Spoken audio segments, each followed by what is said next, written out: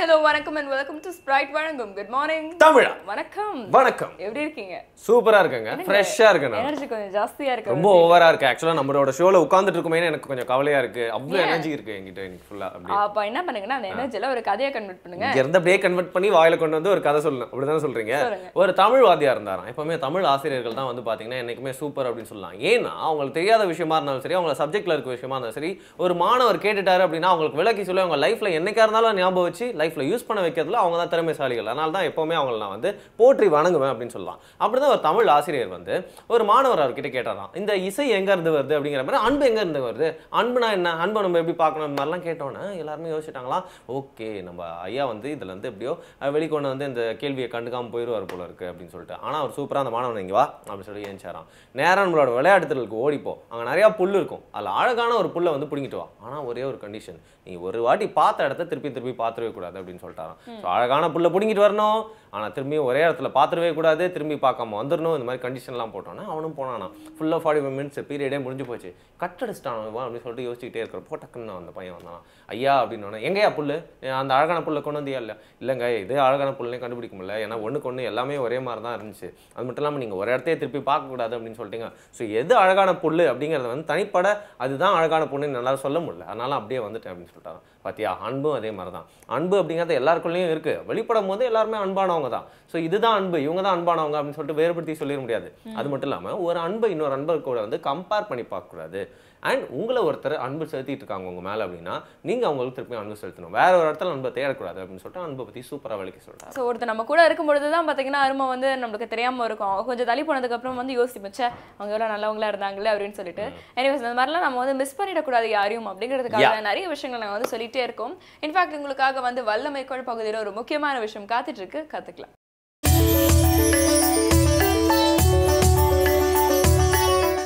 அனைவருக்கும் என் இனிய காலை வணக்கம்.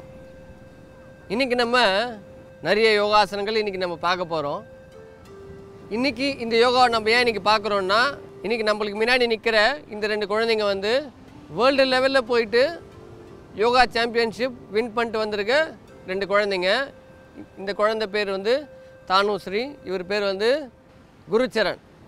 இந்த 2 பேர் பார்த்திங்கன்னா மலேசியாவில் போயிட்டு நம்மளோட இந்தியாவை ரெப்ரசன்ட் பண்ணி செகண்ட் ப்ரைஸ் வரைக்கும் வாங்கிட்டு வந்திருக்காங்க. ஒருத்தர் செகண்டு, ஒருத்தர் தேர்ட், அதாவது சில்வர் அண்ட் பிரான்ஸ் மெடல் வரைக்கும் வாங்கிட்டு வந்திருக்காங்க. இதையே நான் உங்ககிட்ட இந்த நேரத்தில் சொல்ல விரும்புகிறேன்னா, யோகா பண்ணால் ஃப்ராக்சர் ஆகாதுன்ற ஒரு புது விஷயத்தை உங்களுக்கு நான் சொல்லிக் கொடுக்குறேன்.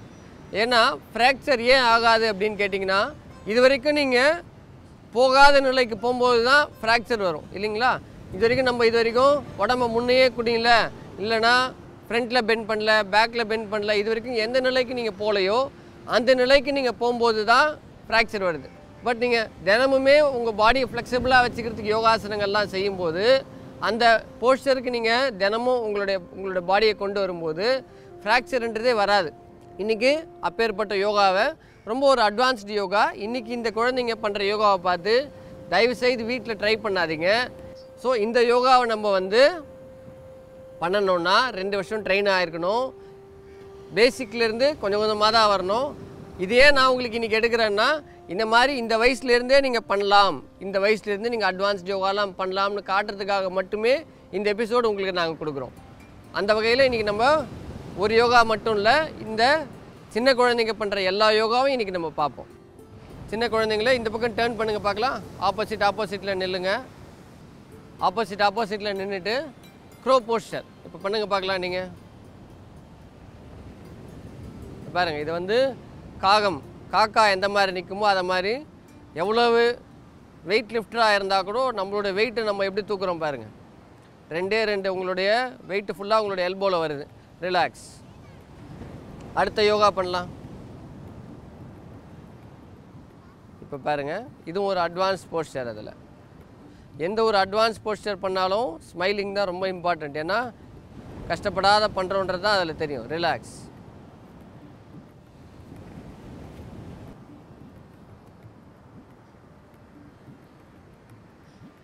இதெல்லாம் நீங்கள் செய்யும்போது உங்களுக்கு பேக் பெயின் அப்படின்றதே ஒன்று கூட வராது. இந்த மாதிரி யோகாசனங்கள் செய்யும்போது உங்களுடைய ஸ்பைனல் கார்டை முன்ன பின்ன வளையிறதுனால உங்களுக்கு பேக் பெயின் அப்படின்றதே ஒன்று வராது. ரிலாக்ஸ்மா. பாருங்கள், இந்த மாதிரியான யோகாசனை போஸ்டருக்கு ரொம்ப அட்வான்ஸ்டு ட்ரைனிங் இருந்தால் தான் வர முடியும். அப்படி இல்லைன்னா சிம்பிளாக இருக்கவங்க இதை செய்ய முடியாது. தயவுசெய்து இதை பார்க்குறவங்க இதை பார்த்துட்டு செய்யாதீங்க. அட்வான்ஸ் போஸ்டர் என்னென்னலாம் இருக்குது நான் உங்களுக்கு சொல்லிக் கொடுக்குறது சிம்பிளான ஒரு யோகான்னு காட்டுறதுக்காக மட்டுமே தான் இந்த எபிசோட் நம்ம வச்சுருக்கோம். ரிலாக்ஸ். நம்ம அடுத்தது இன்னொரு யோகா என்னன்றதை பார்க்கலாம். பண்ணுங்கம்மா. பாருங்க, இந்த மாதிரியான யோகாசனத்தை நீங்கள் அந்த காலத்தில் உள்ள சித்தர்கள் முனிவர்கள் செய்த யோகாசனங்கள் தான் இது. இந்த மாதிரி யோகாசனங்கள்லாம் நீங்கள் செய்யும்போது உங்களுடைய மனசு கூட ரொம்ப வலிமையடையும். ரொம்ப ஸ்ட்ராங்கான பர்சனாக இருப்பீங்க நீங்கள். இன்றைக்கி நம்ம பார்த்த இந்த யோகா அட்வான்ஸ்டு போஸ்டர்ஸ் எல்லாம் சின்ன குழந்தைங்களே தயவுசெய்து இன்றைக்கி நீங்கள் டிவியை பார்த்துட்டு வீட்டில் பண்ணாதீங்க. ஏன் இதை பண்ணாதீங்கன்னு மறுபடியும் சொல்கிறேன்னா, இந்த குழந்தைங்க 2 இயர்ஸாக இதில் ட்ரெயின் பண்ணதுக்கப்புறம் தான் இதை பண்ணுறாங்க. அதெல்லாம் தாண்டி இன்றைக்கே நான் உங்களுக்கு இந்த மாதிரி யோகாசனங்களை உங்களுக்கு காட்டினேன்னா, இந்த மாதிரி யோகாசனங்களை நீங்கள் செய்யும்போது ஃப்ராக்சர்ன்ற ஒன்று உங்களுக்கு வரவே வராது. எந்த ஒரு நிலைக்கு நீங்கள் தள்ளப்பட்டாலும் அந்த நிலை ஒரு யோகாசன நிலையாக தான் இருக்குமே தவிர்த்து உங்களுக்கு ஃப்ராக்சர் வரதுக்கான வாய்ப்பு ஒரே 1% கூட கிடையாது. மசில் டயர் ஆகலாம், லிகமெண்ட் டயர் ஆகலாம், பட் போன் கண்டிப்பாக உடையவே உடையாதுன்றது இந்த ஒரு யோகாவில் நீங்கள் கண்டிப்பாக பார்த்துருப்பீங்க. மறுபடியும் நாளைக்கு வேறு ஒரு யோகாவோடு உங்களை சந்திக்கிறேன். நன்றி, வணக்கம். ஒரு விஷயம் இருக்கும்போது அருமை தெரியாதுன்னு சொன்னால் அவங்களுக்கு புரியவே புரியாது. அதாவது பார்த்தீங்கன்னா தினம் தினம் வந்து நம்மளுக்கு வலியுறுத்தி சொல்கிறதுக்காக நல்ல விஷயங்கள் பண்ணுங்க, ஃபாலோ பண்ணுங்கன்னு சொல்கிறதுக்காக யாருமே இருக்கிறப்போ வந்து பார்த்தீங்கன்னா அவங்களோட அருமை தெரியாது. யாருமே இல்லை அப்படின்னா தான் சரி அவங்க சொன்னது ஒரு டைம் பாஸ்க்காக செஞ்சிருக்கலாமே அப்படின்னு சொல்லி தோணும். நம்ம வாழ்க்கையில் அது மாதிரி நிறைய எக்ஸ்பீரியன்ஸ் பார்த்துட்டு வந்திருப்போம் இல்லையா? எக்ஸ்பீரியன்ஸஸ் மட்டும் கிடையாது, நிறைய மனிதர்கள், நிறைய விஷயங்கள், நிறைய ஒர்க்ஸ், அந்த மாதிரி எக்கச்சக்கமான விஷயங்கள் நம்ம தவற விட்டதுக்கு அப்புறம் தான் வந்து யோசிப்போம் அப்படின்னு வந்து சொல்லலாம். ஆனால் தவற விடுறதுக்கு முன்னாடி ஒரு நிமிஷம் யோசிக்கிறதுக்காக தவற விட்டுறலாம், தவற விட வேணாம். எக்ஸாக்ட்லி, கரெக்டாக அது ஒரு எதுகை முனையில வந்து சொல்லியிருக்காரு. இதை நீங்க ஃபாலோ பண்ணுங்க. உங்களுக்காக ஒரு சின்ன பிரேக் கொடுக்குறோம். தொடர்ந்து நிறைய விஷயங்கள் காத்துட்டு இருக்கு. இது ஸ்ப்ரைட் வழங்கும் குட் மார்னிங் தமிழா.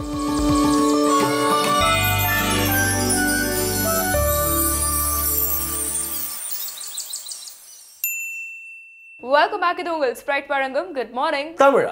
இன்னைக்கு வந்து நிறைய விஷயங்களை வந்து நம்ம வந்து பேசிட்டு இருக்கோம். ஒரு பசுமையான ஒரு உலகத்தை வந்து நம்ம கொஞ்சம் கொஞ்சமா வந்து இழந்துட்டு இருக்கோம் அப்படிலாம் வந்து சொல்லும் பொழுதுதான் வந்து ரீசெண்டா நான் பார்த்த ஒரு சின்ன ஒரு வீடியோ கிளிப்பிங், ஒரு நியூஸ் வந்து ஞாபகத்துக்கு வந்தது வரும். இது என்னன்னு பாத்தீங்கன்னா, இன்னைக்கு வந்து ஒரு கான்கிரீட் காடு அப்படிதான் வந்து ஒரு சிட்டியும் வந்து நம்ம வந்து சொல்றதுக்கான வாய்ப்புகள் இருக்கு. மரங்களே இல்லை, அப்புறம் எப்படிப்பா அவங்களுக்கு வந்து சூரிய வெளிச்சம் வந்து படாம வந்து இருக்கும். பயங்கரமா வந்து இந்த வெயில் காலத்துல நம்ம வந்து கஷ்டப்படுறதுக்கான காரணமே வந்து பாத்தீங்கன்னா இந்த கிரீன் ஷேட் வந்து இல்லாததான் அப்படிங்கிற மாதிரி வந்து சொல்றாங்க. இதுக்கான காரணம் என்னன்னு பாத்தீங்கன்னா, ஒரு வீடோ, ஒரு ஹோட்டலோ, ஒரு அபார்ட்மெண்ட்டோ, ஒரு ஷாப்போ கட்டும் பொழுது அந்த இடத்துல இருக்கிற மரத்தை வந்து வெட்டி எடுத்துட்டு தான் வந்து கட்டுறாங்க. வேற வழியும் வந்து கிடையாது.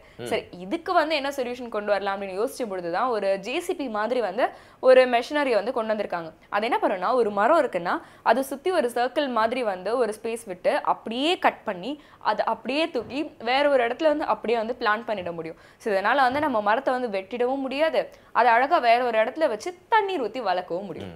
ஒரு அறிஞர் சொல்லியிருக்காரு, ஒரு மரத்தையும் வெட்டும் போது அது உலகத்தோட இன்னொரு பக்கம் இருக்கு இல்லையா, அது குளோப் தான் இல்லையா, இன்னொரு பக்கம் வந்து அங்கே இருக்கிற மரம் வந்து அதை நினச்சி அழுவுமா, அங்கே இருக்க செடிங்களுக்குலாம் அந்த மெசேஜ் பாஸ் ஆகுமா அப்படிங்கிறத சொல்லியிருக்காரு. சயின்டிஃபிக்கான உண்மையானு தெரியல, பட் ஃபிலாசபிக்கலாக வந்து எல்லாமே கனெக்டட் தான். நம்ம அதை வெட்டி போட்டு போயிடுறோம், நம்மளுக்கு உடனே வலிக்கல அப்படிங்கிறதுனால அது வந்து நம்மளுக்கு தேவையில்லை அப்படின்னு நினச்சிடுறோம். ஆனால் வந்து ஸ்லோவாக வலிக்கும் போது தான் அதோட அருமை தெரியும் அப்படின்னு. அதுக்காக வந்து ஓரளவுக்கு இந்த மாதிரி வந்து ஸ்டெப்ஸ் எடுத்திருக்காங்களே அப்படிங்கிற விதத்தில் வந்து கொஞ்சம் வந்து பாராட்டலாம். எனிவே இதே மாதிரி நம்ம வந்து நிறைய விஷயங்கள் அப்படியே தூக்கிலாம் அப்படி வந்து மாத்திர முடியாது. இருக்கிறபடியே தான் நம்ம வந்து யூஸ் பண்ணிக்க முடியும். அப்படி வர விஷயங்கள் பத்தி தான், நேச்சர் பத்தி தான் நிறைய விஷயங்கள் நம்ம வந்து உணவே மருந்து பகுதியில் தெரிஞ்சிட்டு இருக்கோம். பார்க்கலாம்.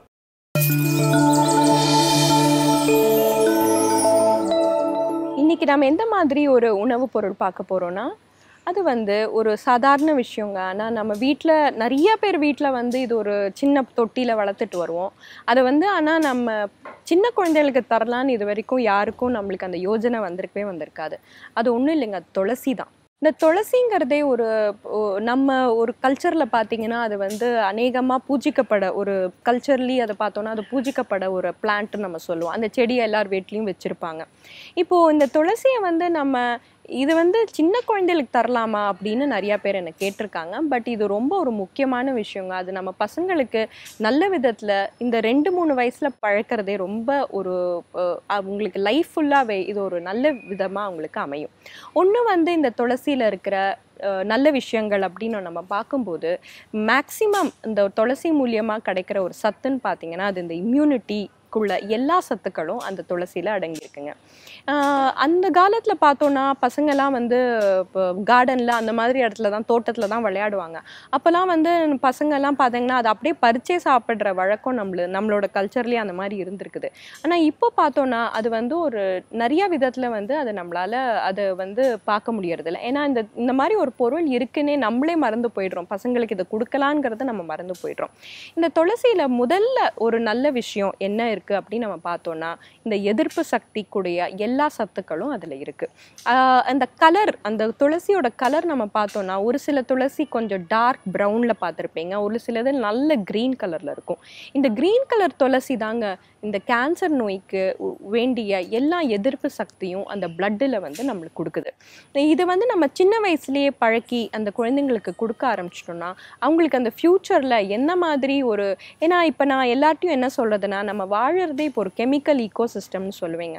தட் இஸ் நம்ம சாப்பிட்ற விஷயங்கள், நம்ம வந்து உணவுன்னு என்ன சாப்பிட்றோமோ அதை சமைச்சு சாப்பிட்றோமோ இல்லாட்டி வெளியில் வாங்கி சாப்பிட்றோமோ எல்லாத்துலேயும் அட்லீஸ்ட் ஒரு 2-3% வந்து அதில் கெமிக்கல் வந்து அநேகமாக கலந்துருக்குது. அப்படி நம்ம சொல்லும்போது நம்ம சாப்பிட்ற பொருட்களே நம்ம அதுக்கு அந்த கெமிக்கலை அழிக்கக்கூடிய ஒரு சக்தியோட நம்ம அந்த பொருட்களை சாப்பிட்டுட்டோம்னா அப்புறம் நம்ம வாழ்க்கையில் வந்து மற்ற விஷயங்கள், மற்ற ஒரு டிசீசஸோ இல்லாட்டி வேறு மாதிரி பிரச்சனைகள் நம்மளுக்கு வரதுக்கு வாய்ப்பே கிடையாது. அது நம்ம வந்து இந்த 2-3 வயசுலேயே அந்த பசங்களுக்கு நம்ம வந்து ஏற்படுத்தி கொடுக்கலாம். இந்த துளசி எப்படி சாப்பிடலாம் அப்படிங்கிறது ஒரு பெரிய விஷயமா இருக்குங்க. அது பெஸ்ட்டு நம்ம வந்து பசங்களுக்கு கொடுக்கறது வந்து நல்லா கழுவிட்டு நல்ல பச்சையாக ஒரு 2-3 இலையை அவங்க சாப்பிட்டா கூட போகிறோம். அதை வந்து நம்ம வந்து வேணும்னா நீங்கள் அதை கட் பண்ணி நம்ம சாலட்லலாம் போட்டு தரலாம். அது வந்து இப்போ பார்த்தா நம்ம கலாச்சாரம் இல்லைங்க, மெடிட்டரேனியன் அந்த மாதிரி கான்டினென்டலோட ஃபுட்டு, அவங்களோட கலாச்சாரத்தில் ஃபுட் கல்ச்சரில் பார்த்தீங்கன்னா பேசல்னு ஒன்று சொல்லுவாங்க. அதுவும் அவங்க அநேகமாக யூஸ் பண்ணுறது தான். அது துளசியோட வேற ஒரு வெரைட்டி. அதை பார்த்தா அவங்க எல்லாத்துலேயும் போட்டுருவாங்க. பாஸ்தாவில் இல்லாட்டி எந்த மாதிரி ஃபுட்டு அவங்க சமைக்கிறாங்களோ எல்லாத்துலேயுமே அது போட்டுருவாங்க. இதையும் வந்து சமைக்காமல் இதை வந்து நம்ம வந்து ஒரு என்ன சொல்கிறது, அது குக் பண்ணாமல் அதை வந்து நம்ம அப்படியே அதை வந்து ராவாக பச்சையாக சாப்பிட்றது தான் ரொம்ப நல்லது. அப்படியானா ஒரு சில கஷாயங்கள் அந்த மாதிரி சில வெரைட்டிஸ் இருக்கு. அப்போ வந்து அதை கொதிக்க வச்சுட்டு அதோட தண்ணியை கூட குடிப்பாங்க. பட் நம்ம சின்ன குழந்தைங்களுக்குன்னு சொல்லும்போது நிறையலாம் நீங்கள் தர வேண்டாங்க. ஜஸ்ட் ஒரு 2-3 இலைகள், அது வந்து வாரத்துக்கு ஒரு 2 தடவையோ 3 தடவையோ அவங்க ஃபுட்டுலேயே நம்ம கலந்து கொடுத்துடலாம். ஈவன் நம்ம சாண்ட்விச் பண்ணும்போது கூட அது லைட்டாக அதோட மேல் அது நீங்கள் பார்த்தாலே உங்களுக்கு தெரியும். ரொம்ப டெண்டர்னு சொல்லுவோம். ரொம்ப முத்தின இலையாக எடுக்காமல் சின்ன இலைகளாக எடுத்து அதை வந்து நம்ம கட் பண்ணி நம்ம பசங்களுக்கு கொடுத்துடலாம். இந்த துளசியை வந்து ஒரு முக்கியமாக வந்து நம்ம சாப்பிடணும் அப்படின்னு நம்ம ஏன் சொல்கிறோன்னா, ஒன்று வந்து அந்த எதிர்ப்பு சக்தின்னு நான் சொன்னேன் இல்லையா. இன்னொன்று வந்து துளசியில் இருக்கிற சில விஷயங்கள் வந்து இந்த விட்டமின் சி எப்படிங்கிற இந்த விட்டமினை வந்து டைஜஸ்ட் பண்ண ரொம்ப உதவுங்க. அதை பார்த்தோன்னா நம்ம வந்து எப்போதும் இந்த கோல்டு அந்த காலத்தில் ஒரு மருந்து யார் உபயோகப்படுத்துகிறாங்களோ அவங்கள்ட்ட கேட்டிங்கன்னா கோல்டு காஃப் வருது, அதுக்கு நான் வந்து துளசி கஷாயம் குடிக்கிறேன் அப்படின்னு சொல்லுவாங்க. அது ஏன் அப்படி சொல்கிறோன்னா, துளசியால் ஒரு நல்ல விஷயம் என்னென்னா இந்த விட்டமின் சி, தட் இஸ் இந்த விட்டமின் சி தாங்க நம்மளுக்கு இந்த கோல்டு காஃப் வராமல் தடுக்கக்கூடிய ஒரு விட்டமின். அந்த விட்டமினை நல்ல விதத்தில் வந்து அது டைஜஸ்ட் பண்ணுறதுக்கு உதவும். அதில் இருக்கிற சில சப்ஸ்டன்சஸ் பார்த்திங்கன்னா அந்த துளசி வந்து அது சாப்பிடும்போது அந்த எதிர்ப்பு சக்தியை அதிகப்படுத்தி அந்த விட்டமின் சியோட அப்சார்ப்ஷனையும் அதிகப்படுத்துறதுக்கு நம்ம உடலுக்கு ரொம்ப உபயோகமாக இருக்குது. இந்த மாதிரி இன்னும் நிறையா பல சுவாரஸ்யமான விஷயங்களை நம்ம அடுத்த இதில் பார்க்கலாம். நன்றி, வணக்கம். நைஸ். நேச்சுரலான ஒரு நம்மளுக்கு ரெமடி மாதிரி ஒரு விஷயத்த சொல்லிட்டு போயிட்டாங்க அப்படின்னு சொல்லலாம். ஆனால் அந்த மரத்தை பற்றி நம்ம பேசிட்டு இருந்தோம் இல்லையா. இப்போ ஒரு மரத்துக்காக ஒரு சின்ன ஸ்பேஸ் விடுறது அப்படிங்கிறது என்னங்க அவ்வளோ பெரிய விஷயமாங்க. சிமெண்ட் தர போட்டோம் அப்படின்னா அது என்ன தாஜ்மஹாலாக கட்டிட்டோம், வரலாற்று சின்னத்தை எதுவும் பண்ண முடியாது அப்படிங்கிற மாதிரி. மரத்துக்காக ஒரு ஸ்பேஸ் விட முடியாத மனுஷன் வந்து எவ்வளோ டெஸ்பரேட்டாக அவனுக்கு கிடைச்ச பால்கனியாக இருக்கட்டும், அவனுக்கு கிடைச்ச மாடியாக இருக்கட்டும், சில பேர் ஷூலெல்லாம் செடி வளர்க்குறாங்க. அது வந்து க்ரீனரி தேவை அப்படின்னு அவனுக்கு தெரியுது. ஆனால் டெஸ்பரேட்டாக இடம் இல்லாமல் வந்து இந்த மாதிரி ஆர்டிஃபிஷியல் விஷயம்குள்ளே வைக்கிற மாதிரி ஒரு நிலைமை அவனே தானே ஏற்படுத்திக்கிட்டான். எக்ஸாக்ட்லி. நிறைய வெஸ்டர்ன் கண்ட்ரீஸ்லாம் வந்து பாத்தீங்கன்னா ஒரு லேண்ட் இருக்கு, அதுக்கு நடுவுல ஒரு மரம் இருக்குன்னு வச்சுக்கோங்களேன், அதை சுத்தியே வந்து வீட்டை கட்டிடுவாங்க. ஆக்சுவலா வீட்டுக்குள்ள வந்து போனீங்கன்னா அந்த மரம்லாம் வந்து இருக்கும், அதை கேத்த மாதிரி அதை கட்டிடுவாங்க. அந்த அளவுக்கு இன்னும் வரல. நிச்சயமா நீங்க சொல்ற விஷயம் நம்ம ஊர்லயே நிறைய பேர் பண்றாங்க. பட் அந்த மாதிரி பிராட் மைண்ட் எல்லாருக்குமே வரணும் அப்படின்னு சொல்லலாம். ஒரு சின்ன பிரேக் அப்புறமா தொடர்ந்து இந்த மாதிரி ஐ ஓப்பனான விஷயங்கள்லாம் தெரிஞ்சுக்கலாம். இது உங்களோட குட் மார்னிங் தமிழா.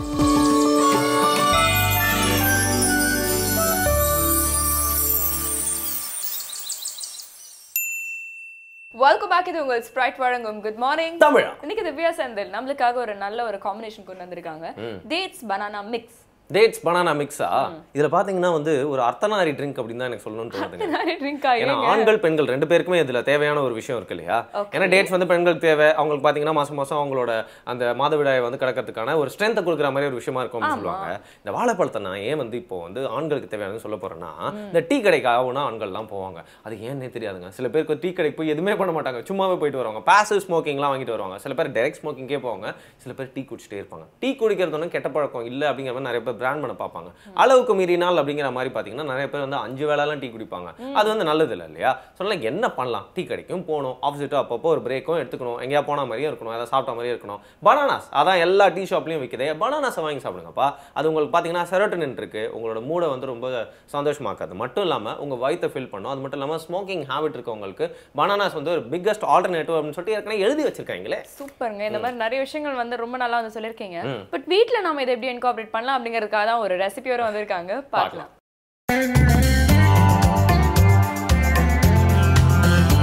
அனைவருக்கும் வணக்கம்.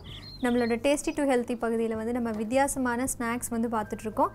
அதே மாதிரி வந்து இன்றைக்கி நம்ம பார்க்க போகிறது வந்து குழந்தைங்களுக்கு ரொம்ப பிடிச்ச ஒரு மில்க் ஷேக் வெரைட்டி தான் பார்க்க போகிறோம். Banana dates milk shake. செய்ய தேவையான பொருட்கள் என்னென்னு இப்போ பார்த்துடலாம். Banana, dates, almonds, honey, cinnamon powder, almonds milk. இப்போ பொதுவாகவே பார்த்தீங்க அப்படின்னா மார்னிங் டைம் வந்து குழந்தைகளுக்கு பிரேக்ஃபாஸ்ட் சாப்பிட்றதுக்கு நேரம் இல்லை அப்படிங்கிற மாதிரி இருந்துச்சுன்னா நம்ம இந்த மாதிரி ஒரு ஹெல்த்தியான இன்க்ரீடியன்ட்ஸ் வச்சு அவங்களுக்கு ஒரு நல்ல ஹெல்த்தி அண்ட் டேஸ்டியான ஒரு மில்க் ஷேக் கூட பண்ணி கொடுக்கலாம். ஃபஸ்ட்டு இது எப்படி பண்ணுறதுன்ட்டு பார்க்கலாம். ஃபஸ்ட்டு வந்து இதில் நான் வாழைப்பழம் ஆட் பண்ணிக்கிறேன்.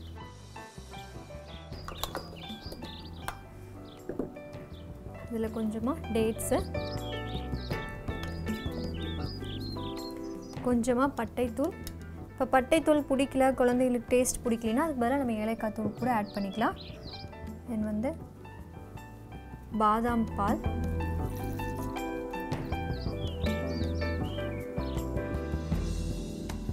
ஸ்வீட்னஸ்க்காக தேன் ஆட் பண்ணிக்கிறேன்.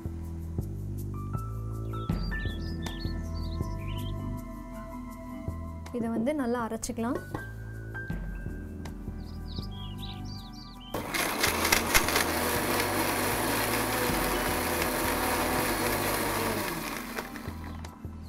இப்போ நம்மளோட பனானா டேட்ஸ் மில்க் ஷேக் தயாராகிடுச்சு.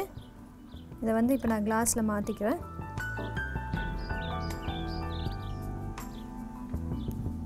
கொஞ்சமாக இதில் வந்து ஆல்மண்ட்ஸோ இல்லை கேஷ்யூ எது வேணாலும் நீங்கள் ஆட் பண்ணிக்கலாம். இப்போ பொதுவாகவே பார்த்திங்கன்னா நம்ம ஆல்மண்ட் அப்படிங்கிறது வந்து ஒரு நீங்கள் பால் மாதிரி எடுக்கணுன்னா அதை வந்து நீங்கள் ஹாட் வாட்டரில் வந்து ஒரு 10 to 15 minutes ஊற வச்சுட்டு தோலோடு ஆட் பண்ணுற அரைச்சி எடுக்கிறதுனாலும் ஓகே, இல்லை தோல் இல்லாமல் நீங்கள் எடுக்கிற மாதிரி இருந்தாலும் ஓகே.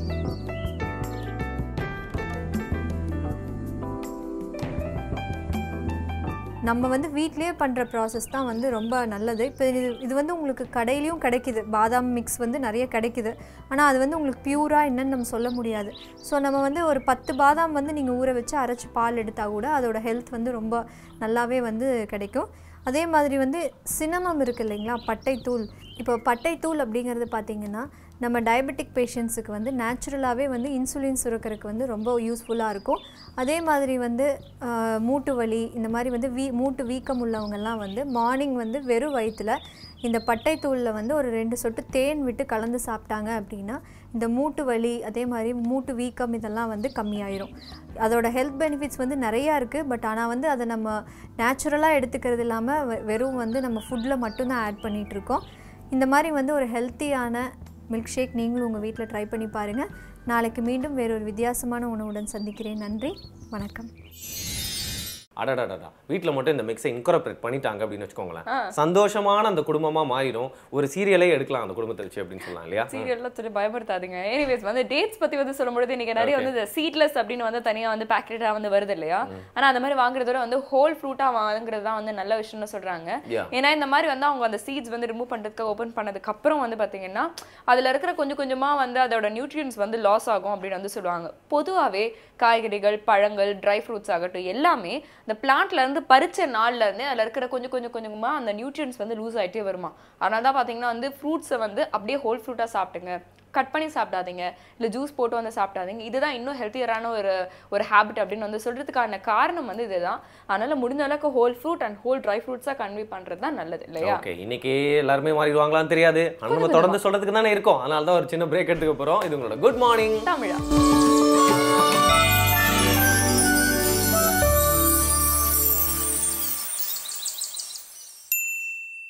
Welcome back. இது உங்கள் ஸ்ப்ரைட் வழங்கும் குட் மார்னிங் தமிழா. ஓய்வு பெற்ற எஸ்பி திரு கலிமூர்த்தி அவர்கள் வந்து 2 நாளா செம்மையா அந்த ஸ்டோரியை வந்து சொல்லிட்டே இருந்திருக்காரு.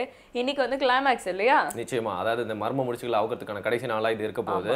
முற்றிலுமா வந்து பாத்தீங்கன்னா அந்த டைம்ல நடந்த ஒரு விஷயத்தை, அதாவது கயிறு கட்டி திருடுற அந்த ஃபார்மேட்டை வந்து எப்படி வந்து கண்டுபிடிச்சாங்க, டீகோட் பண்ணாங்க, ஒழிச்சாங்க அப்படிங்கறத வந்து தொடர்ந்து 2 நாளா சொல்லிட்டு இருக்காரு. இன்னைக்கு அதோட கடைசி நாளா இருக்க போகுது அப்படின்னு நினைக்கிறேன். இன்னைக்கு நம்மளோட ஓய்வு பெற்ற எஸ்பி என்ன சொல்றாரு அப்படிங்கறத பார்க்கலாம்.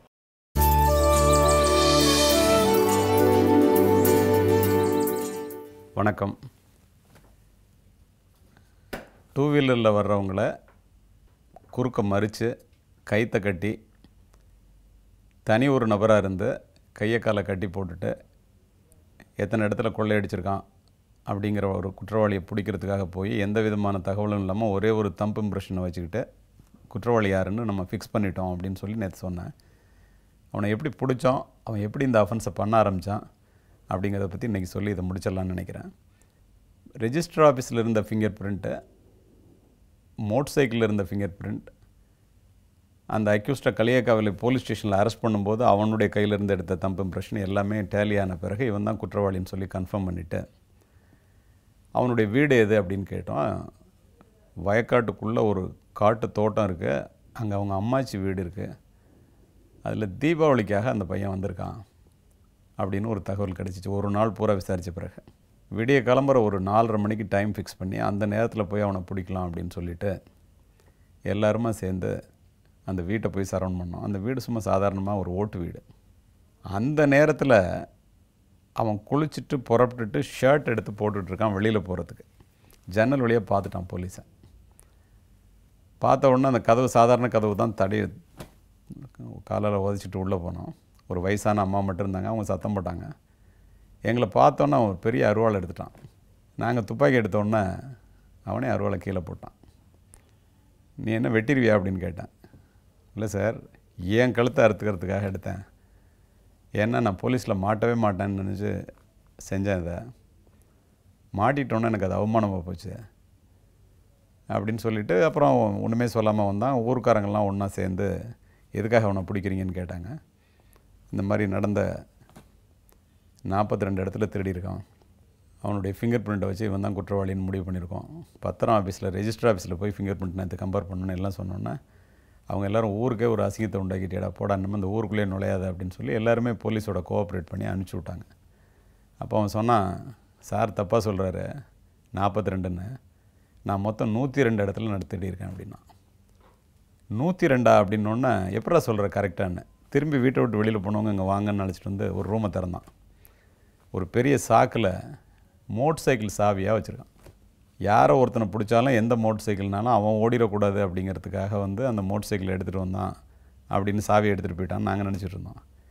எத்தனை அஃபென்ஸ் இது வரைக்கும் பண்ணியிருக்கேன் அப்படிங்கிறத கணக்கு வச்சுக்கிறதுக்காக இதை நான் எடுத்துகிட்டு வந்தேன் சார். நான் இவெல்லாம் அதுக்கப்புறம்லாம் வந்து என்னை வந்தெல்லாம் பிடிக்க முடியாது சார், என் கட்டெல்லாம் அவுக்கவே முடியாது சார் அப்படின்னா. உண்மை அது, யாராலையும் அந்த கட்டை அவுக்க முடியல. அதுக்கப்புறம் அந்த நகையெல்லாம் வந்து நாகர்கோவிலே ஒரே இடத்துல கொடுத்துருக்கேன் அப்படின்னா. எல்லா இடத்துலையும் சின்ன சின்ன வாட்ச் தான் நிறையா, நகைகள் கம்மி. ஒரு 10-12 அஃபென்ஸில் செயின் இருந்திருக்கும். நாங்கள் அவனை பிடிக்கும் போதே ஒரு செயின் போட்டிருந்தான். சரி அங்கே போய் ரெக்கவரி பண்ணிக்கலாம் அப்படின்னு சொல்லிவிட்டு அப்படியே அழைச்சிட்டு வந்தோம். வந்து எப்படி அந்த அஃபென்ஸ் பண்ணுவேன், இதை மாதிரி பண்ணலான்னு உனக்கு எப்படி தோணுச்சு அப்படின்னு சொல்லி இந்த குற்றவாளிகளை எப்பொழுதும் திரும்ப அந்த அஃபென்ஸ் நடந்துச்சுன்னா நம்ம கண்டுபிடிக்கணுங்கிறதுக்காக என்டையர் டீட்டெயில்ஸையும் இன்ட்ராகேஷன் சொல்லி உட்காந்து விசாரிக்கிறது வழக்கம். எனக்கு அது ரொம்ப பிடிக்குங்கிறதுனால அவனை உட்காந்து விசாரித்தேன். அவன் சொன்னான், சார் ஒரு கயிறை போய் வாங்குவேன், எந்த ஊருக்கு போகிறோன்னா அந்த ஊரில் தான் கயிறு வாங்குவேன், தலையில் முண்டாஸ் கட்டிக்குவேன், கையில் இழுத்து டைட்டாக கட்டிக்குவேன். நான் விவசாய வேலை பார்த்தேன் சார், ரொம்ப ஏழ்மையான குடும்பம், கடுமையான உழைப்பு. ஆனால் வந்து இந்த மாதிரி அஃபென்ஸ் பண்ணலாம் அப்படிங்கிறது ஒரு நாள் வந்து ஒரு எதிர்பாராமல் ஏற்பட்ட ஒரு சம்பவத்தினால வந்து இந்த ஐடியா எனக்கு வந்துச்சு. நான் மோட்டர் சைக்கிளில் போகும்போது ஒருத்தன் மாட்டை பிடிச்சிட்டு போனான். மாடு ஓடுனுச்சு. அந்த மாட்டை கயிறை இழுத்துட்டு வேகமாக ஓடியாந்தான். நான் நடுப்புற போய் மோட்டர் சைக்கிள் விழுந்துட்டேன். கயிறில் மாட்டி கீழே விழுந்தோன்னா அவனுக்கு என்ன திங்க் பண்ணியிருக்கான் பாருங்கள். ஏன் இந்த மாதிரி ரோட்டில் மோட்டர் சைக்கிளில் வர்றவனா நம்ம கயிறை கட்ட முடியாது, அதுக்கு இன்னொரு ஆள் வேணுமே அப்படின்னு நினச்சேன். இன்னொருத்தனை சேர்க்குறதே இல்லை சார், சேர்த்தானா நான் மாட்டிக்குவேன். அதனால் என்ன பண்ணுவோன்னா, எங்கே ரோடு இருக்குதுன்னு பார்த்து, ரோட்டு பக்கத்தில் எங்கே ஒரு மரம் இருக்குதுன்னு பார்த்து, ரோடு 10 அடின்னா ஒரு 15 அடிக்கு ஒரு கயிறை வாங்குவோம் சார். ஒரு கயிறில் 2 கயிறு வாங்கிக்குவேன் எப்பொழுதுமே. வாங்கி மரத்தில் ஒரு பக்கத்தை கட்டுவேன், இன்னொரு கயிறை எக்ஸஸாக வச்சுக்குவேன். ஏதாவது அருந்து போச்சா திரும்ப யூஸ் பண்ணுமேன்னு. ஆனால் ஒரு இடத்துல கூட அருந்ததில்லை சார். அப்படியே நேராக தரையில் கொண்டு வந்து ஒரு பக்கம் நான் நின்றுக்குவேன் சார். ரோட்டில் கிடக்கும் சார் கயிறு. மோட்டர் சைக்கிள் எட்டி லைட்டில் ஒரு லைட்டு தெரியும் சார். தெரிஞ்ச உடனே டக்குன்னு கயிறை மேலே தூக்குவோம் சார். அவனுக்கு திடீர்னு எதிர்பாராமல் கயிறுன்னொன்னே பார்த்தாலும் பிரேக் அடித்து கீழே விடுவான், பார்க்கலனாலும் கயிற்றில் மாட்டி விழுந்துருவான் சார். இதில் எங்கேயுமே ஒரு இடத்துல கூட நின்று யாரையும் மிஸ் பண்ணது இல்லையாடாண்ணா. இல்லை சார், லைட்டு வெளிச்சத்தில் கயிறை பார்த்துட்டு திரும்பி ரிவர்ஸ் ஆகி போனால் உண்டு சார். ஆனால் நேராக வந்தான்னா எவனும் தப்பிச்சதே கிடையாது சார். ஒரு தடவை ஒத்த லைட்டு வருதுன்னு போட்டேன் சார், ஜீப்பாக போச்சு சார், நான் குப்புற விழுந்துட்டேன் சார், நல்ல வேலை தப்பிச்சேன் சார் அப்படின்னு நிறைய சொன்னான் அதில். சரி, அதெல்லாம் ரைட்டு. இந்த மாதிரி வந்து ஒரு அஃபென்ஸ் பண்ணி எவ்வளோ பேர் பாதிக்கப்படுறான், உனக்கு இதில் கொஞ்சம் கூட மனசாட்சியை உறுத்தலையா அப்படின்னு சொல்லி கேட்டேன் நான். இப்படி விசாரிச்சுட்டு இருக்கும்போது அந்த சப் இன்ஸ்பெக்டருக்கு நான் தகவல் சொல்லியிருந்தேன். இவன் கட்டினார்ல அந்த சப் இன்ஸ்பெக்டர், அவர் ஃபுல் யூனிஃபார்மில் இவனை உதைக்கணுங்கிறதுக்காகவே அங்கேருந்து வர்றார். உள்ளே வந்தோடனே அவரால் இவனை ஐடென்டிஃபை பண்ண முடியும்னு எனக்கு தெரியும். இவன் அவரை ஐடென்டிஃபை பண்ணுவான்னு நான் நினைக்கவே இல்லை. இப்படி குமிஞ்சிட்டு இருந்தோம். அப்படி பார்த்தான். ஒரு நிமிஷம் அப்படி யோசித்துட்டு, சார் நீங்கள் போலீஸா சார்? என்ன சார் நீங்கள் சொல்லியிருக்கலாம்ல சார், சொல்லியிருந்தால் விட்டுருப்பேன்ல சார் அப்படின்ட்டு கழுத்தில் கையை வச்சு உங்கள் செயின் தாங்க சார்னு கழட்டி கொடுத்தான். அப்போ தான் தெரியுது அவர் செயினை தான் இவன் போட்டு வந்திருக்கான்ட்டு. சார் இவரை பார்த்தா ஏதோ பேங்க்கில் வேலை பார்க்குற ஒரு மாதிரி நினச்சேன் சார், இவர் என்ன சார் போலீஸ் ட்ரெஸ் போட்டிருக்காரு அப்படின்னு சொன்னான். உடனே அவர் அப்படியே ஸ்தம்பிச்சு போயிட்டார். சார் என் செயின் தான் சார் இது அப்படின்னாரு. அதுக்கப்புறம் அதை ப்ராப்பராக ரெக்கவரி பண்ணி அவர்கிட்ட ஹேண்ட் ஓவர் பண்ணோம். இதை எதுக்கு சொல்கிறேன்னாக்கா, இந்த மாதிரி ஒரு குற்றவாளி 102 இடத்துல அஃபென்ஸ் பண்ணுறான் இண்டிவிஜுவலாக. கிரிமினல்ஸ் வந்து எவ்வளோ heart and fellows, heart nut to பிரேக்கும்பாங்க. இந்த ஒரு ஃபிங்கர் பிரிண்ட் மட்டும் இல்லைன்னாக்கா இந்த குற்றவாளியை கண்டே பிடிச்சிருக்க முடியாது. ஆனால் இதனால் பாதிக்கப்பட்டவர்கள் நிறைய. அந்த நேரத்தில் அவங்களுடைய பதட்டத்தை பார்த்திங்கன்னா ரொம்ப பரிதாபமாக இருக்கும். இந்த கட்டியிருந்தவங்களை போய் அவுத்துவிட போகும்போது அவங்களுடைய நிலைமை பார்த்தா ரொம்ப மோசமாக இருக்கும். எந்த சூழ்நிலையிலையும் நம்ம கேர்ஃபுல்லாக எவ்வளோ இருந்தாலும் இந்த மாதிரி அஃபென்ஸ் திடீர்னு நடக்கும்போது எவ்வளோ பெரிய ஆளாக இருந்தாலும் மாட்டிக்குவாங்கங்கிறதுக்கு அந்த சப் இன்ஸ்பெக்டர் மாட்டிக்கிட்டதே ஒரு காரணம். அதை வச்சே நம்ம புரிஞ்சுக்கலாம். ஒரு தடவை மாட்டிட்டு அதுக்கப்புறம் போலீஸ் பேசுகிறத கேட்டு ஜெயிலில் போய் நம்ம பெரிய தப்பு பண்ணியிருக்கோம், இவ்வளோ பேருக்கு இவ்வளோ பாதிப்புகளை ஏற்படுத்தியிருக்கோமே அப்படின்னு சொல்லி அதுக்கப்புறம் உணர்ந்து படிக்காத ஒருத்தனாக இருந்து காசு வேணுங்கிற தேவையில்லை இந்த மாதிரி தப்பு பண்ணி வர்றவன் ஜெயிலுக்கு போயிட்டு வந்து அதுக்கப்புறம் மேரேஜ் பண்ணிவிட்டு நல்லபடியாக குடும்பம் நடத்திட்டு இருக்கான். அதுக்கப்புறம் இந்த அஃபென்ஸ் எங்கேயுமே இது மாதிரி ஒரு அஃபென்ஸ் அதுக்கு முன்னாடியே நடந்ததில்லை இவனை ஒருத்தனை தவிர. அதுக்கப்புறம் இந்த மாதிரி அஃபென்ஸ் எங்கேயும் நடந்ததாக நான் இது வரைக்கும் கேள்விப்படலை. அவன் இது வரைக்கும் இன்னொரு தடவை அந்த தப்பை செய்யக்கூடாதுன்னு சொல்லிட்டு போனோம், செய்ய மாட்டேன்னு சொல்லிட்டு போனோம், இது வரைக்கும் செய்யலை. அந்த மாதிரி திருந்துற குற்றவாளிகளும் இருக்க தான் செய்கிறாங்க. இந்த வழக்கை இதோட முடிச்சுக்கலாம். நாளைக்கு இன்னும் ஒரு முக்கியமான வழக்கை பற்றி நான் பேசுகிறேன். நன்றி, வணக்கம். Wow, hats off to him அப்படின்னு சொல்லலாம். 3 நாளாக அந்த விஷயத்தை அப்படியே வந்து பார்த்தீங்கன்னா ஒரு புலன் விசாரணை படம் மாதிரி சொன்னார் அப்படின்னு வந்து சொல்லலாம். இன்ஃபேக்ட் நம்மள இப்போ இது வந்து ஒரு 3வது கேஸ் நம்ம கிட்ட எக்ஸ்பிளைன் பண்ணி சொல்லிட்டு இருக்காரு. எல்லாத்தையும் ஏதாவது கோடம்பாக்கத்தில் டேரக்டர் பார்த்துட்டு இருந்தாருன்னா அவரோட காப் ஸ்டோரிக்கு வந்து கதை திருடிப்பாரு அப்படின்னு சொல்லலாம் இல்லையா? காப்பிரைட்ஸ் வாங்கிக்கோங்க சார் அப்படின்னு வந்து அவர் கொஞ்சம் காஷன் பண்ணணும்னு நினைக்கிறேன். எனவே இந்த மாதிரியான விஷயங்கள்லாம் வந்து கேட்கும்போது கொஞ்சம் நாமளே வந்து அப்டேட் பண்ணிக்கிறதுக்காகவும் இந்த மாதிரியான விஷயங்கள்லாம் நடக்குது தான், இதை எந்த மாதிரியான ஒரு ஆங்கிள் வந்து பார்க்குறாங்க கேட்குறாங்க அப்படிங்கிறதையும் வந்து புரிஞ்சுக்கிறதுக்கும் வந்து ஒரு ஆப்பர்ச்சுனிட்டியாக இருக்கு. ஆனால் முடிவில்லையே, இது தொடர்ந்து நிறைய விஷயங்கள் மாதிரி சொல்ல போறாங்க. எக்ஸாக்ட்லி, தினம் இந்த மாதிரி நிறைய விஷயங்கள் நம்மளுக்காக காத்துட்டு இருக்கு. அதே மாதிரி நாங்களும் உங்களுக்காக நிறைய விஷயங்கள் சொல்றதுக்கு காத்துட்டு இருக்கோம். ஒரு சின்ன விளம்பர இடைவெளிக்கு அப்புறமா தான் அதை பேசலாம். இது உங்கள் ஸ்பிரைட் வழங்கும் குட் மார்னிங் தமிழ்.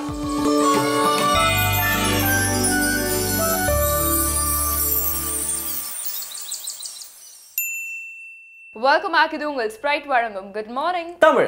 இன்னைக்கு வந்து செய்தி துளிகள்ல வந்து ரொம்ப ஸ்பெசிஃபிக்கா என்ன நியூஸ் வந்து காத்துட்டு வரும்? உங்க பேக்குக்கு பின்னாடி ஒரு கோலா கரடியை வச்சா நீங்க என்ன பண்ணுவீங்க? எங்க பாவங்க, அது எதுக்கு அங்க வைக்கிறீங்க? செய்தி துளிகள்ல பார்க்கலாம்.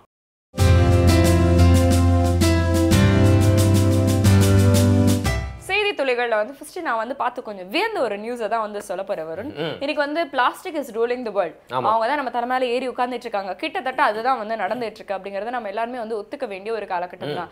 ஏன்னா இன்னைக்கு வந்து பாத்தீங்கன்னா வந்து பிளாஸ்டிக் யூசேஜ் வந்து கம்மி பண்ணணும் அப்படின்னு சொன்னாலும் நம்மளுமே வந்து பாத்தீங்கன்னா வந்து டே டு டே லைஃப்ல நம்ம யூஸ் பண்ற எல்லா விஷயத்துலயும் வந்து பிளாஸ்டிக் வந்து கலந்துருக்கு. ஆனா அது வந்து கொஞ்சம் வந்து ப்ராப்பரா ஹேண்டில் பண்றதுக்கு வந்து நம்மளுக்கு வந்து தெரியும். ஆனா நிறைய பேர் வந்து ஹேண்டில் பண்றது இல்ல. உதாரணத்துக்கு வந்து பாத்தீங்கன்னா இப்போ வந்து மெரினா பீச்சுக்கு வந்து போறோம். அங்க வந்து சாப்பிட்டுட்டு வாட்டர் பாட்டில்ஸையோ இந்த பிளாஸ்டிக் கப்ஸையோ வந்து அங்கேயே வந்து தூக்கி எரிஞ்சிட்டு இருக்கனால இன்னைக்கு மெரினா பீச்ல வந்து மணலை விட அதிகமா பிளாஸ்டிக் கவர்ஸ் தான் வந்து இருந்துட்டு வருது.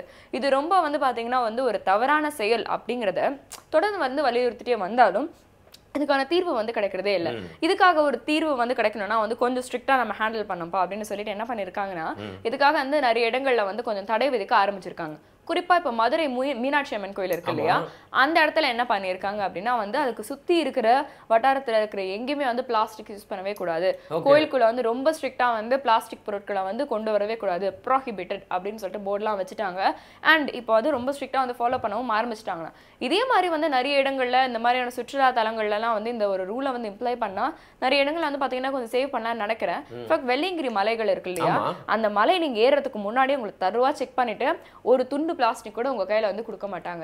உங்க கையில வந்து பாத்தீங்கன்னா ஒரே ஒரு கம்பு கொடுப்பாங்க, அதுக்கப்புறம் துணி பையெல்லாம் வந்து கொடுப்பாங்க. அது மட்டும் தான் நீங்க யூஸ் பண்ணணும்னு சொல்லிட்டு தான் உங்களை உள்ளவே அனுப்புவாங்க. Nice nice. ஏன் இதை வந்து எல்லா இடத்துக்கும் பண்ண மாட்டாங்க அப்படிங்கிறதா தெரியல. இயற்கை சார்ந்த சுற்றுலா இடங்கள் எல்லாமே இதை வந்து பண்ணா அந்த இடத்த வந்து முடிஞ்ச அளவுக்கு நம்ம பிளாஸ்டிக் ஃப்ரீயா ஆக்கலாம் அப்படின்னு சொல்லிட்டு ஒரு கோலாக்கரடி பாவம் இந்த ஆஸ்திரேலியாவில் மட்டுமே இருக்கக்கூடிய இந்த கோலாக்கரடி என்ன பண்ணிட்டாங்க, ஒரு 50 இயர்ஸ் மதிப்பத்தக்க ஒரு லேடி என்ன பண்ணிட்டாங்கன்னா அவங்களோட பேக்ல வச்சுட்டு அவங்க பாட்டு ஏதோ வந்து டெடி பேர் பேக்குள்ள வச்ச மாதிரி வச்சுட்டு எடுத்துட்டு போயிட்டாங்களாம்.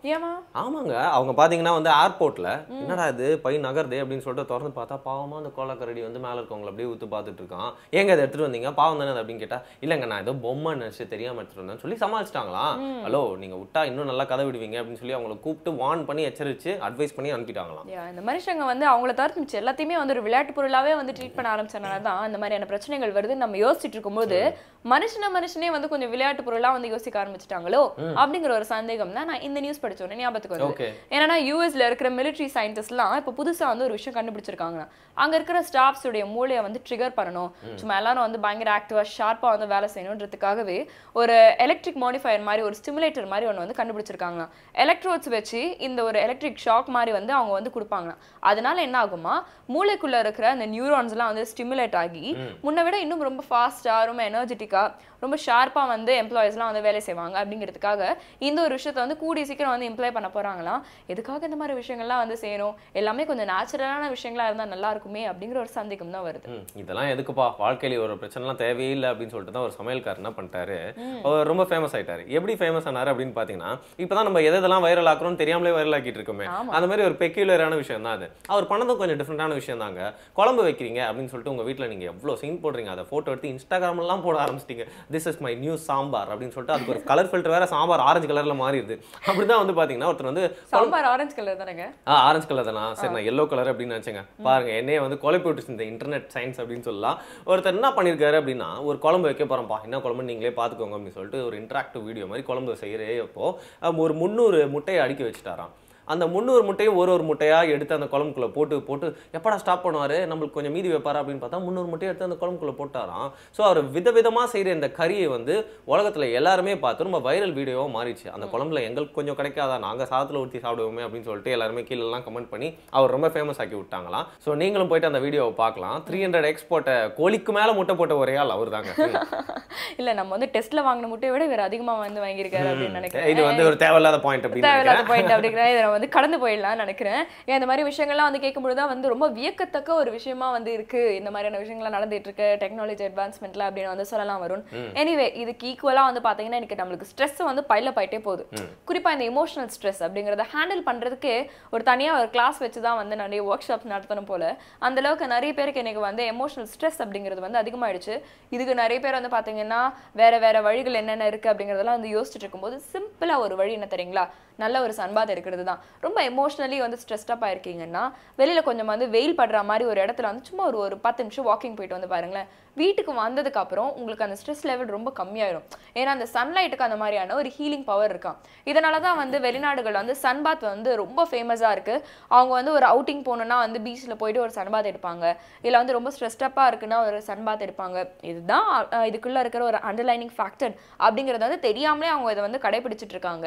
ஆனால் இன்னைக்கு இது நம்மளுக்கு தெரிஞ்சிருக்கு அப்படிங்கிறதுனால வந்து ஸ்ட்ரெஸ்ஸாக இருக்கும்போது வந்து பார்த்தீங்கன்னா நிறைய பேர் போய் ஸ்மோக் பண்ணலாமா இல்லை ட்ரிங்க் பண்ணலாமா அப்படின்னு தவறான விதத்துக்கு வந்து போகிறதுக்கு பதிலாக இதை மாதிரி ஈஸியாக பண்ணிட்டு போயிடலாம்ல. நிச்சயமா அட்லீஸ்ட் சூரியனை கொஞ்ச நேரம் பார்த்துட்டு இருக்கலாம் இல்லையா, டைரக்டா பார்க்காம சூரியன் வெளிச்சத்துலயாவது கொஞ்சம் நின்று எதை யோசிக்கலாம் அப்படின்னு சொல்ல வந்தேன் நான். ஆனா இன்னைக்கு நான் உங்களுக்கு கடைசியா சொல்ல போற ஒரு விஷயம் பாத்தீங்கன்னா பிளாஸ்ட் ஃப்ரம் தி பாஸ்ட் மாதிரி ஒரு படத்தை பத்தி தான் சொல்ல போறேன். அப்பப்போ வந்து நம்மளோட நிகழ்ச்சியில ஏதாவது ஒரு படத்தை பத்தி, ஒரு கிளாசிக் மூவி பத்தி உங்க கூட ஷேர் பண்ணிட்டு இருக்கேன். நிறைய பேர் பார்த்த படம் தான்.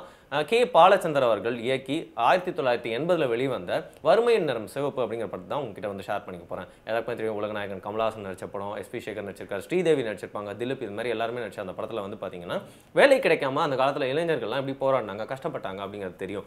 உதாரணத்துக்கு அந்த டைம்ல தான் எல்லாருமே பட்டதாரிகளா வெளியே வந்துட்டு இருந்த காலம், ஃபர்ஸ்ட் ஜென்ரேஷன் லேர்னர்ஸ்லாம் வெளில வந்த காலம், எப்படி தங்களுக்கு ஒரு வேலை தேடிக்கணும் அப்படின்னு கூட தெரியாம போயிடுச்சு அப்படின்னு சொல்லலாம். அந்த மாதிரி டைம்ல அந்த 3 இளைஞர்களும், தமிழத்தை சேர்ந்த இளைஞர்களும் டெல்லிக்கு போயிட்டு எப்படி கஷ்டப்படுறாங்க அப்படிங்கிறத கே பாலச்சந்தர் சூப்பராக காமிச்சிருப்பாரு. அவங்களுக்கு ஹெல்ப் பண்ணுறதுக்காக ஸ்ரீதேவி கேரக்டர் வந்து சூப்பராக பண்ணியிருப்பாங்க. இந்த படத்துக்கு பெரிய கான்ட்ரிபியூஷனே வந்து பார்த்தீங்கன்னா எம்எஸ்வி அவர்களோட இசை அப்படின்னு கூட வந்து சொல்லலாம். அந்த படத்தில் எல்லா பாட்டுமே ஹிட் இல்லையா. ஸோ அதில் எனக்கு ரொம்ப பிடிச்ச விஷயம் இன்னைக்கு ஏன் நான் ஷேர் பண்ணிக்கிறோம் அப்படின்னு நினச்சேன்னு பார்த்தீங்கன்னா, ரொம்ப பாசிட்டிவாக அப்ரோச் பண்ணியிருப்பாரு கே பாலச்சந்தர் அவர்கள். அதாவது படித்ததுக்கு மட்டும்தான் வேலை கிடைக்கணும்னு யோசிச்சுட்டே இருந்தால் வந்து அப்படியே உட்காந்துருக்க வேண்டியதுதான். எந்த வேலை கிடைச்சாலும் நீங்கள் செய்யலாம், அது வந்து தப்பே இல்லை, எந்த வேலையுமே வந்து தரை குறைவானது இல்லை அப்படிங்கிறது வந்து நிலைநிறுத்தியிருப்பாரு. அந்த படத்தில் வந்து பார்த்தீங்கன்னா ஹீரோ வந்து ஒரு காஸ்ட்டில் இருப்பார். அந்த காஸ்ட்டை சார்ந்தவங்க யாருமே இந்த வேலை செய்யக்கூடாது அப்படிங்கிற மாதிரி பேரியரை உடைச்சு, இந்த காஸ்ட்டுக்கு மட்டுமே சொந்தமானது தொழில் அப்படிங்கிற கான்செப்டை உடைச்சு நம்ம வந்து பிழைக்கணும், முன்னேறணும் அப்படின்னா வந்து உத்வேகமாக எடுத்துட்டு எந்த வேலை வேணா செய்யலாம் அப்படிங்கிறத கிளைமேக்ஸில் வந்து காட்டியிருப்பாங்க. ஸோ இந்த பாசிட்டிவ் அப்ரோச் தான் எனக்கு இந்த படத்தில் ரொம்ப பிடிக்கும். உங்கள் வீட்டில் குட்டி சேராது இல்லை வளர்ந்த குட்டி சேராது அந்த படத்தை பார்க்காம இருந்தாங்கன்னா நீங்கள் கண்டிப்பாக அந்த படத்தை ரெக்கமெண்ட் பண்ணி பார்க்க சொல்லுங்க. வறுமை நிறம் சிவப்பு. சூப்பர் வருண், ஒரு பாசிட்டிவ் நோட்டோட முடிச்சிருக்கீங்க. உங்களுக்காக ஒரு பாசிட்டிவ் தான் காத்துட்டு இருக்கு. அதை பார்த்துட்டு இந்த நாள் ரொம்ப பிரிஸ்கா ஸ்போர்ட் ஆரம்பிங்க. நாளைக்கு மறுபடியும் 8 மணிக்கு நிறைய விஷயங்களோட உங்களை வந்து சந்திக்கிறோம். அது வரைக்கும் பாபா என் டாடா சொல்லிட்டு போறது உங்களோட நண்பர்களான வருண் மற்றும் சோமி ஆன் குட் மார்னிங் தமிழா.